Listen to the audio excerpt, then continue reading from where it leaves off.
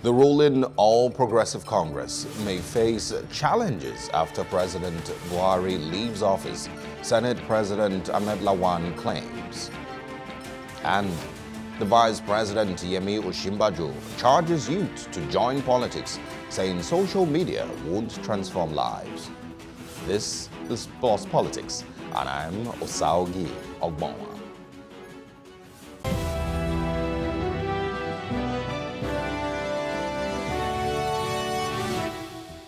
Welcome once again to Plus Politics.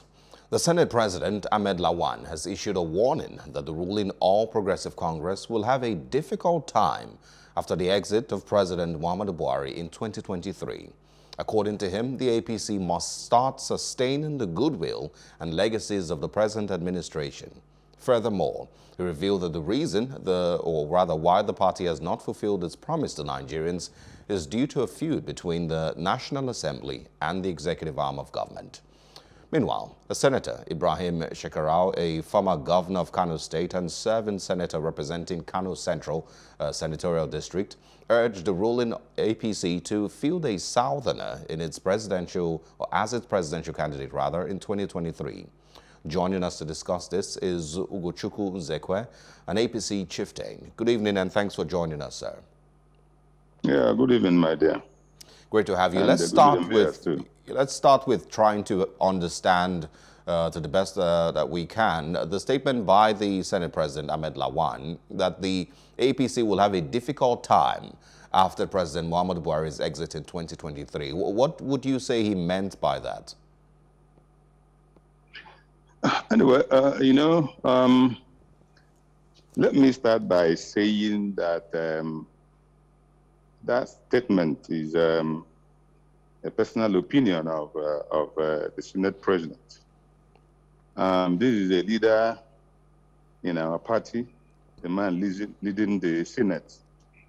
But of course, you know that it may be wrong for me to start joining issue with that statement because this is somebody that is sitting on a different table, a higher one for that matter. So from the angle he's seeing things may be different from where I am seeing things, even though I'm a chieftain of APC from Imo State. The truth is that if you remember how APC came into existence, amalgamation, coming together of some political parties, some of them we call legacy parties, and Mr. President and some other leaders like Bola Tinubu, and indeed some other leaders happen to be men actors, then bringing other people on board. Maybe, just maybe, what transpired that time and what is happening today may not capture the original intention of all those leaders when they came together. But somehow, they as party men and women have been managing the nation, have been managing the party to the extent that Mr. President, they've been giving him all the needed respect, they've been giving him all the needed support, and to all of us who are in the party, including myself, the president is not doing badly. He's doing well. Some people may argue against it, but I know the angle I'm coming from. Nigeria is a very difficult nation to govern. It's a difficult nation to handle. And if you look at it from that angle and to put things in proper perspective, let me pick security as one of the examples I want to use. Yes, killings are going on all over the place, if you like, but it did not start today.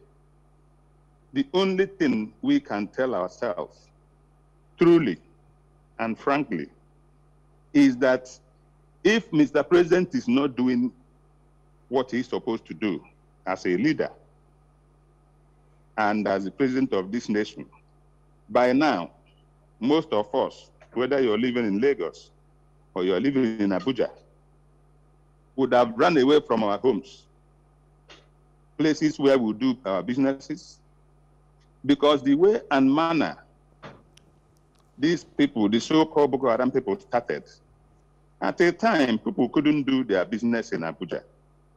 They were bombing a lot of places. And you can see that fighting terrorism, especially what we call guerrilla warfare, is not something that is easy.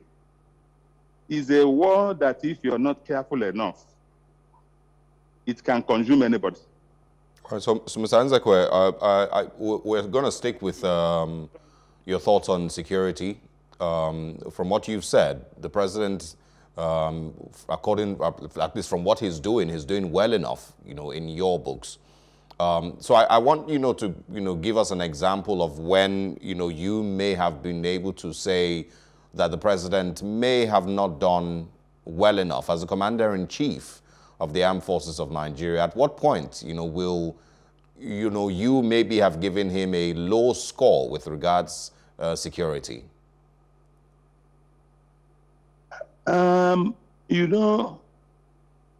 Right now, it took him, let me use the service chief that he changed.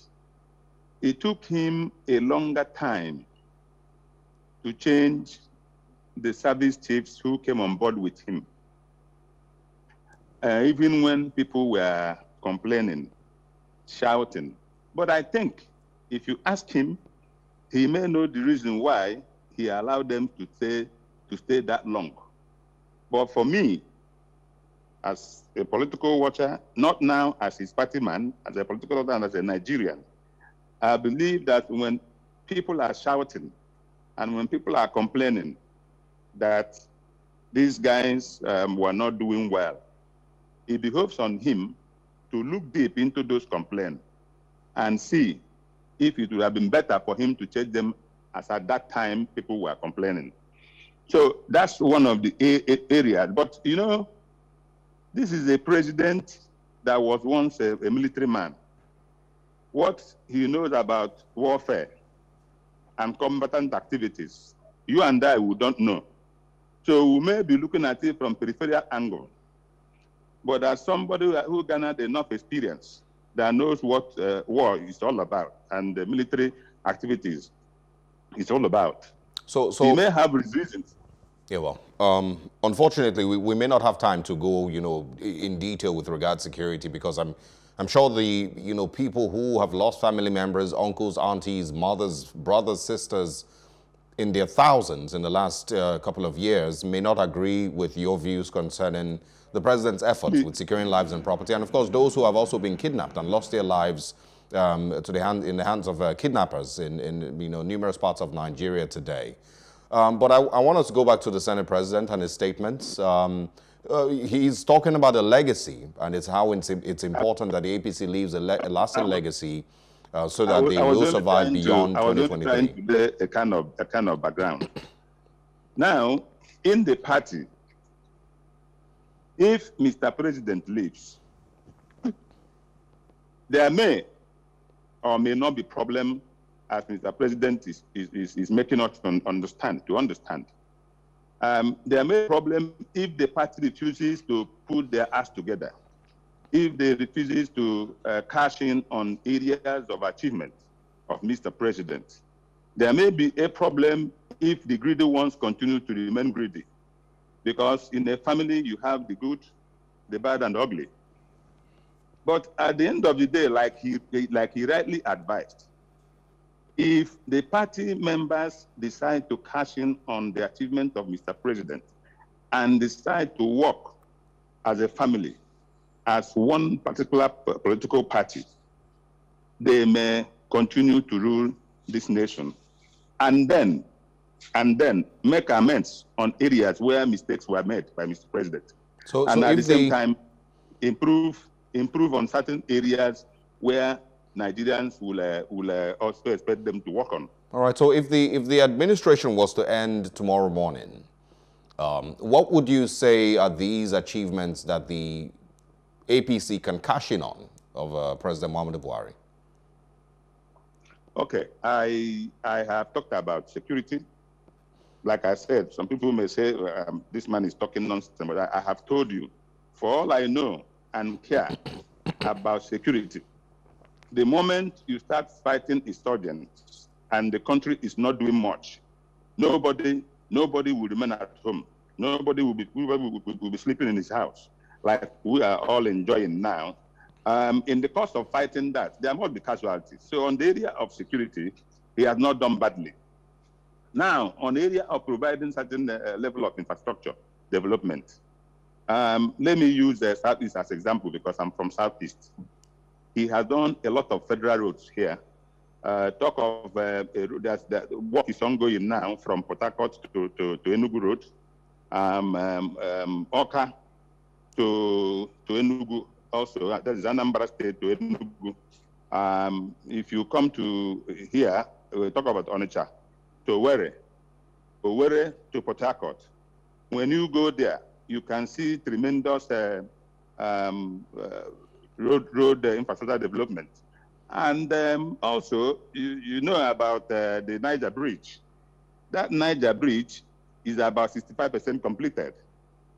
If at the end of the day it's completed, commerce, the economy of both the Southeast and South-South will boom, will improve. And most of other things, the capacity building, the money that they have provided for youth empowerment, which even Imo State benefited from. I can count and count and count. And then there are other things, even bringing the country to continue to fight to make the country remain solid and one.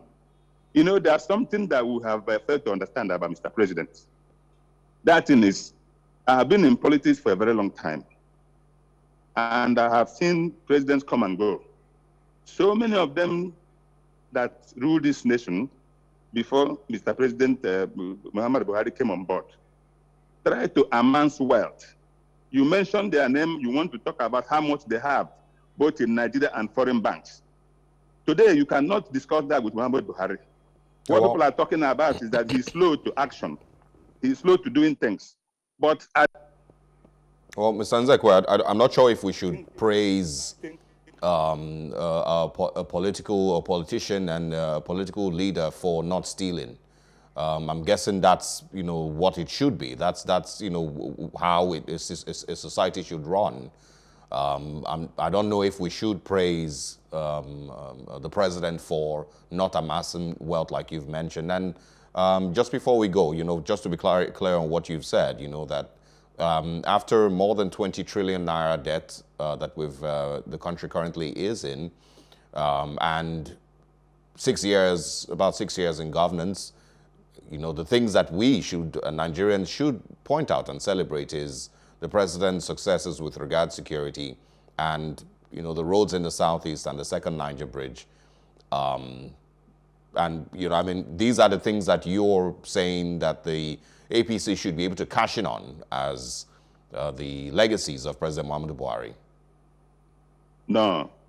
You see, you're coming from an angle of somebody who is an economist without thinking about the life of people who live around him that need to eat.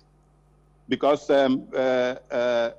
borrowing money, for instance, like you rightly mentioned, borrowing money, for instance, requires that the country economy must be protected.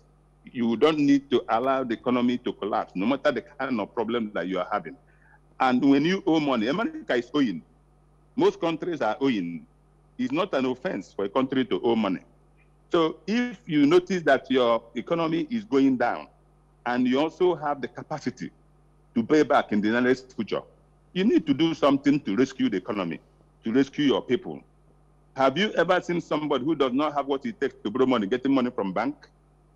So the country is still strong. Being strong means that they have the capacity to borrow. You understand? Because no nation will want to give you money if they don't see the potentials in you. So Nigeria is still strong and they have the potential. That's why people are giving them money. And when that money is given, they can use it to lay some solid foundation for the economy to grow. And when the economy grows, then we begin to talk about paying back. Buhari is not the only president that has borrowed money. His predecessor did. So nobody will want the economy to collapse on his hands. All right. Ugochukwu Nzekwe, an APC Chieftain, thank you very much for joining us on Plus Politics this evening. We look forward to another conversation and a longer one this time. Thanks for joining us once again. Thank you very much. Thank you very much. All right. Thank you for staying with us. We'll take a short break now, and when we return, Vice President Yemi Osinbajo advises Nigerian youths on how to change the future for the better. We'll be right back.